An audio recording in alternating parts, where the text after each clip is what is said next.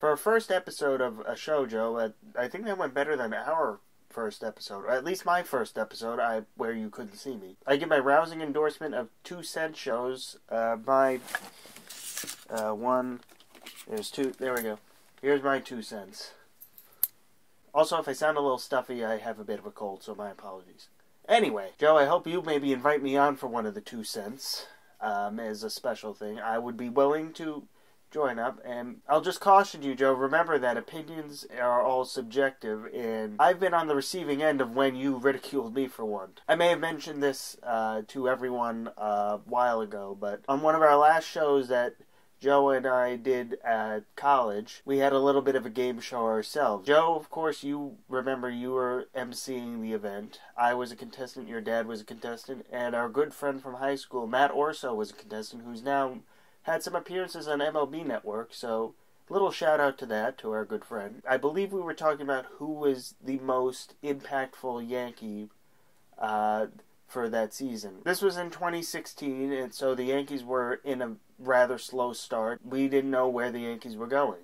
And I said that Carlos Beltran would be the most impactful Yankee going on for that season. And you guys laughed. So much did you ridicule me that you took me out of the running for the winning of that award show. Now, of course, as the months went on, we saw in June and July, Beltran just raked. By the time he was traded in July, he was basically the cleanup hitter for the team. So that's just my little caution about game shows, Joe.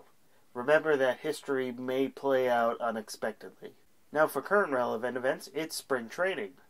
And the injury bug has started to crop up. Specifically, the Tommy John injury bug. This is a topic I've been influenced about by my uncle, who was a minor league pitcher for the Detroit Tigers for a few years in the late 60s. For those paying attention to baseball and such, Tommy John surgeries for UCL tears have skyrocketed in the last few years. Already in the last couple of days, we had David Phelps of the Seattle Mariners go under the knife for Tommy John, and just yesterday, Rafael Montero, who is expected to compete for a bullpen / fifth rotation spot for the Mets, has a complete tear of his UCL and most likely needs Tommy John. Now, my opinion of this is that a lot of it has to do with conditioning, or maybe over-conditioning. Think about how people in high school who are high on the prospect list go about their season of baseball. Almost everyone who's a top prospect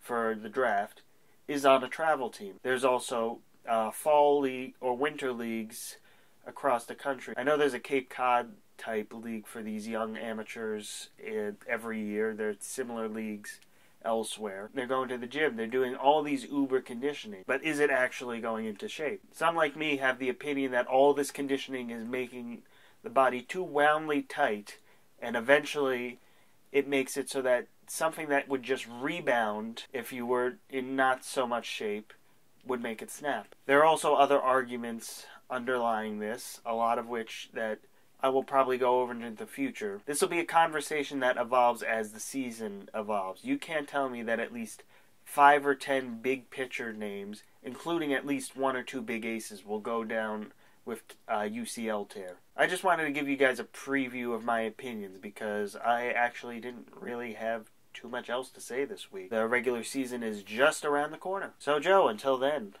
I'll see you next time.